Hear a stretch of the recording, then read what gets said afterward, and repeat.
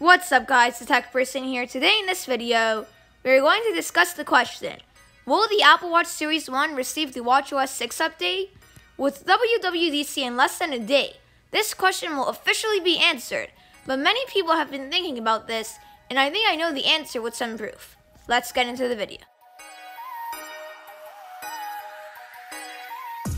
So before we get into what I think, let's get into what watchOS 6 will have.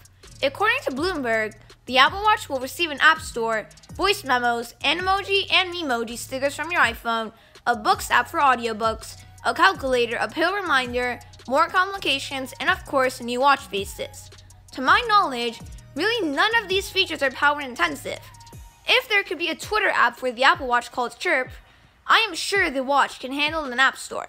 If the watch has a podcast app, I'm sure it can handle a simple audiobooks app.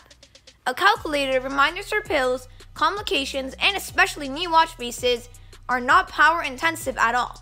This means that even if Apple decides to not support the Series 1, it would simply be so that people can upgrade.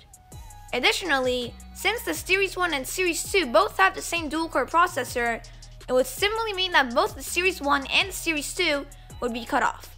That would mean that only two Apple Watches would be supported, the Series 3 and the newest Series 4. Clearly, that can't happen.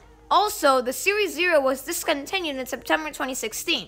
This means that the Series 0 still received updates for another 1 year and 9 months after its discontinued date. The Series 1 was discontinued in September 2018, which means people were still buying them not even a year ago. Cutting off support for them now simply doesn't make sense. With all that being said, seeing how Apple behaves with support for the Series 0, what watchOS 6 will include, and with when the Apple Watch Series 1 was discontinued, I'm almost sure that Apple will not cut off support for the Series 1.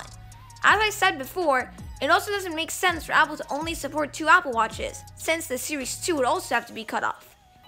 Anyway, thanks for watching. As always, like, comment, and subscribe with notifications on. Follow us on Twitter and Instagram at TheTechPerson, and check out our website and merch. All the links for these will be in the description. For now, I'm the Tech Person, and I'll see you in the next episode.